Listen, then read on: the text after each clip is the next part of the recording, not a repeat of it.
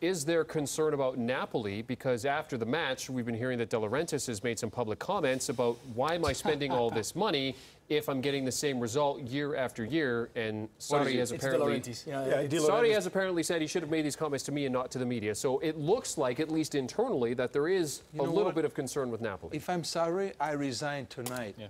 I resign. What money does he spend? Tell me what money does he spend? He doesn't spend nothing. He just made 90 million. You want to you want to go and win in Bernabeu? You think it's easy? He said the only player was Insigne tonight. You don't say that after a game like this. You don't say that. Especially when Diawara was brilliant. Of course. But what do you want from Napoli? You spend 25 million euro a year. What do you want? You want to beat a team and destroy a team that spends 600 million a year? What do you want?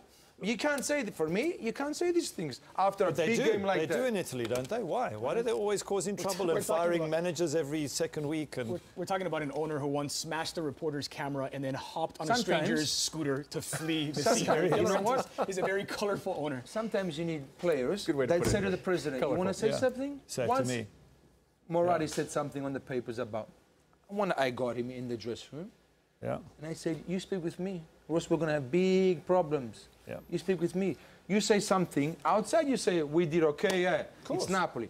When you say the coach, you say something to him. But is it fair for him even to be critical at 3-1? I mean, it was a good performance against a fantastic Real Madrid side. There's a chance they could win at home. Stretch, though. The other thing, though, in my mind is, though, he also diminished that performance totally. It's not just, could we have changed tactics? It's basically going, it should have been 5-0. So, I mean, basically, his team got lucky to only lose by 2. Right.